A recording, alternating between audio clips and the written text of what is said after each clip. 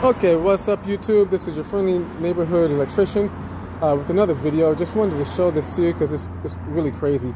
I'm at this commercial property and I'm waiting for my wife to pick me up because I got into a car accident the day before. But outside of that, this is what I see. So check it out. You have a 90 liquid tight connector with looks like some half-inch liquid tight going to it. There's no flex to EMT adapter or coupling at all to a one-hole strap without the proper type of screw, which should be a Tapcon or at least an anchor that supports the weight, to a compression fitting, not a rain-tight fitting, which that's what that should be. Rain-tight fittings are blue with a yellow piece of rubber inside to conceal the not conceal, but to seal up the opening so rain can't get into it. To one strap, two straps, nothing near the top of that 90, whereas it should have, it's supposed to legally have a strap right next to it within 12 inches. To another one, there's a strap that right there, but they bent it all the way back so it doesn't actually support the weight. To a strap right there, which is bent all the way back, which is illegal. We're not supposed to do that. To this really shitty 3-point saddle. It's like really shitty. They could have got it with the 4-point, have been done. No strap there, no strap here. To over here in this area, the strap is bent all the way up under, which makes no sense. No strap over here.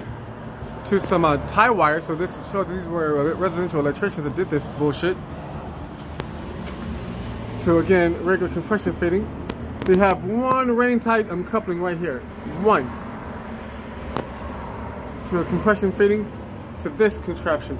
This is for inside the wall. This is called an old work single gang box. And this is what they have outside. All this is outside. So they could have got a single gang weatherproof box, or I would have gone with a 2-gang weatherproof box. That way you have the room you need.